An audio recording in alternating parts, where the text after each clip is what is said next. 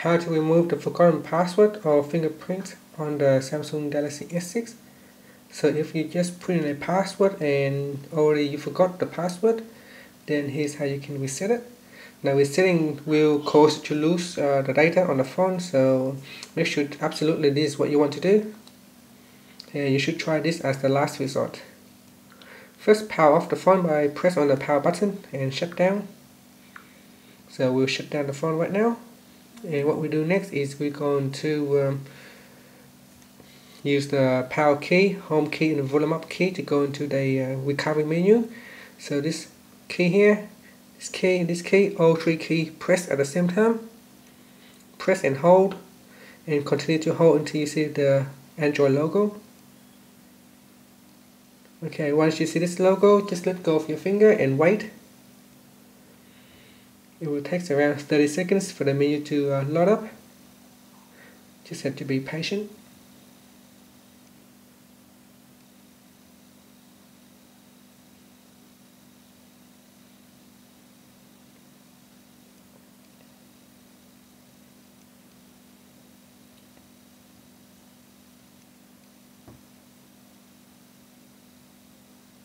Okay, now the menu will boot up, and what you need to do is to press on the menu volume down key.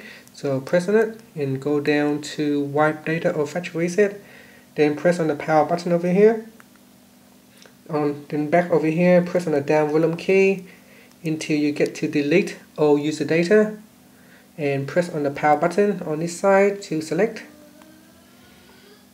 And now you can see the phone is formatting and say data wipe complete. And at the top here, make sure reboot system now is selected and press on the power button to select. And the phone will now restart. So all your previous password and fingerprint set on the phone will be erased, and you will need to set up your phone again with a new password. And make sure this time you don't forget it. Thank you for watching this video.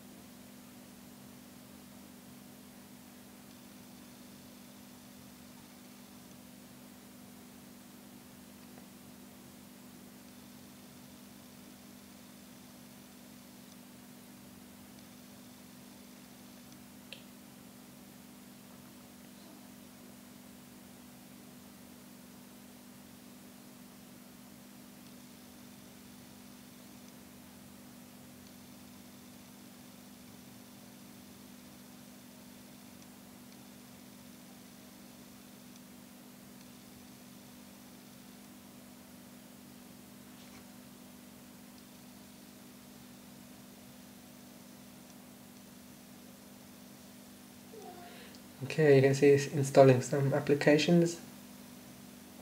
That shouldn't take too long. So just patient, and that's it. Now you're ready to set up your device. Thank you again for watching this video.